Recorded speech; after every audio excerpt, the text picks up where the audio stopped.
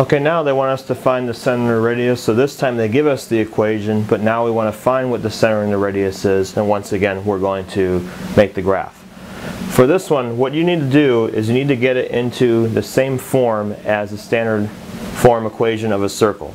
In other words, I have to have x minus something and y minus something inside the parentheses. I also have to write this as a square. So I'm going to change this formula and put it into standard form. So I'm going to do, for this, for the 1, the plus is the same thing as subtracting a negative. So I want to make it x minus some number, and the only way to make it equal to 1 is if I make it x minus negative 1. Next, I'm going to do y minus 3 squared, and then 25 can be written as 5 times 5 or 5 squared. So with it written in this form, now I'm ready to find the center and the radius. The center is going to be whatever the h value is, the number right after this first minus. So the h value is going to be negative 1 in this case. The y value is going to be 3. So the center is negative 1, 3. The radius is the number that's being squared. So it's not 25, it's 5. So that would be my radius. In the future, what you can do is, now that you've seen this done mathematically, the shortcut way of doing it is basically opposite sign of what's inside the parenthesis here. So if it's plus 1, you have negative 1 with your center. If you have minus 3, it becomes plus 3.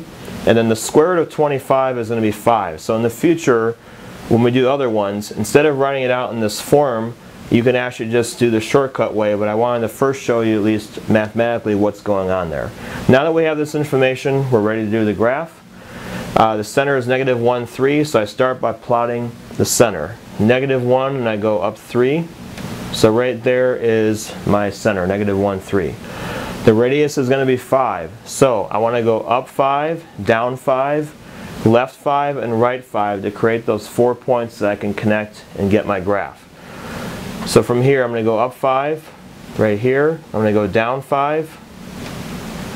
From the center I'm going to go left 5, and I'm going to go to the right 5. So now I have my 4 points. I can connect those, and this would be my completed graph. And now we're ready to go down to part B. So part B, let's do what I just talked about before. Again, if we want to do the shortcut way of doing that, we'll first start with the center, and now it's opposite sign of this number, so instead of negative 3 it's going to be positive 3. So the question is, well, what am I going to put for the y value here? I don't have a parenthesis in there. Okay, well, this you can actually imagine as y minus 0 squared, or you could write it as y plus 0 squared. So if you don't see a number after that one, that means that it's always assumed that's going to be a 0, which means the y coordinate of my center is 0, so 3, 0 is going to be my center. For my radius, now my radius, you're going to take the square root of that number. Now this shows you that your radius is not always going to be a perfect integer like we had before. You might actually have a decimal. In this case, the square root of 13 would be the exact answer that you'd want to put down.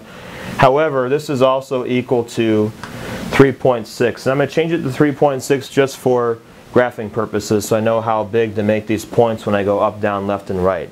Center is 3, 0. 3, 0 is right here. Radius is 3.6. So I'm going to go up 3.6 and down 3.6. So I'm going to go ahead and estimate this. It's about right there, would be 3.6 above. If I go 3.6 down below, it's about right there. To the left 3.6, so probably about right here. And to the right 3.6, so 1, 2, 3, and I get a little bit more, that's going to be there. Okay, so now I'm going to connect all these with a circle. And this is going to be my completed graph.